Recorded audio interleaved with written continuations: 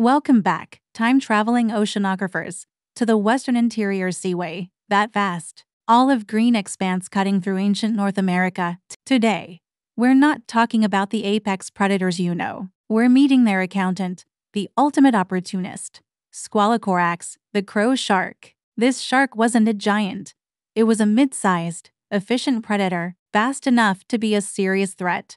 Its most defining feature is a set of teeth that were pure utility. Unlike the smooth, dagger-like teeth of its larger cousins, Squalicorax had teeth with fine serrations, like little steak knives. These were perfect for slicing through the tough hides of sea turtles, filleting large fish, and most importantly, cleaning up the leftovers from mosasaur brawls. Squalicorax wasn't ashamed of scavenging.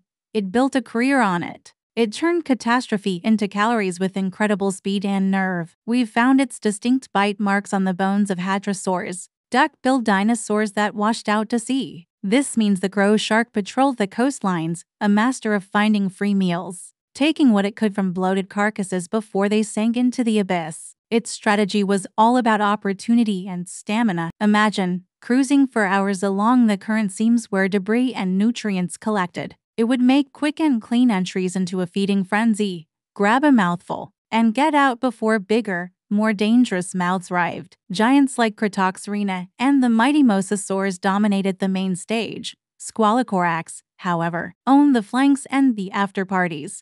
Because of this lifestyle, its teeth are some of the most common fossils found in the Cretaceous chalk beds, scattered like snowflakes on the ancient seafloor. In museums around the world, you can find the ribs of turtles and the bones of plesiosaurs bearing the signature of a Squalicorax bite. It knew how to read the ocean. When a storm rolled in, it knew which shores would collect the unfortunate victims, preloading these maps into its muscle memory. When the Cretaceous period ended and the Seaway vanished, the Squalicorax body plan didn't disappear entirely. Its ecological niche, its way of life, evolved and migrated into the sharks we see today. Think of modern blacktips, reef sharks, or any species that thrives by capitalizing on someone else's bad day. They are the spiritual successors to the crow shark. The ultimate lesson from Squalicorax is that ecosystems are circular economies. Waste is just a resource waiting for the right specialist. The crow shark ran both sanitation and profit, a vital fixer in a brutal world.